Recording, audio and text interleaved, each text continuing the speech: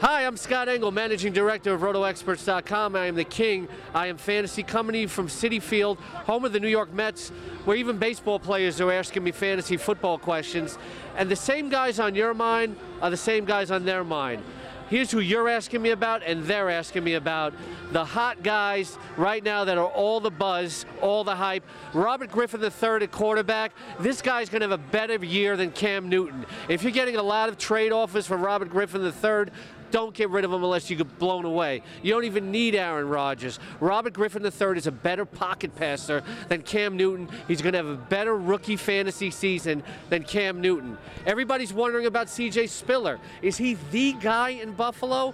Well, he's a guy in Buffalo. He's not the guy. When Fred Jackson comes back, he's still going to be part of the picture. But that doesn't mean that C.J. Spiller's still not going to be fantastic. He only needs 15 to 17 carries a game to excel. Think Jamal Charles 2 years ago.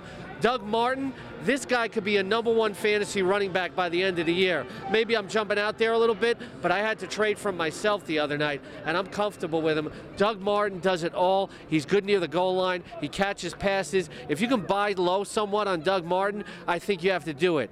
People wanting to trade for Kenny Britt, don't do it. Get rid of him if you have Kenny Britt. Kenny Britt is coming off of 2 knee scopes. The Tennessee Titans are bringing him along slowly.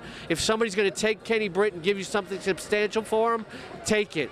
Torrey Smith, you can buy low on him right now. A lot of people are talking about him in trades. He started off slow. Joe Flacco is going to go downfield. A lot to him in the no-huddle. Do not worry about Torrey Smith. Now is the time to get him. And Brent Selleck, everybody wants to know. I've already had 2 players ask me today, is Brent Selleck for real? They want to know. Yes, Brent Selleck is for real. Michael Vick has to go to his tight end a lot because he gets a lot of pass pressure, and a tight end is a safety valve for a quarterback in trouble, even Michael Vick, who can scramble. I'm Scott Engel with the Roto Experts Fantasy 5 Late Edition. Check out the exclusive Edge Fantasy Football Package on RotoExperts.com. My lineup rankings and in-season rankings every week. Look for the X, the mark of fantasy excellence.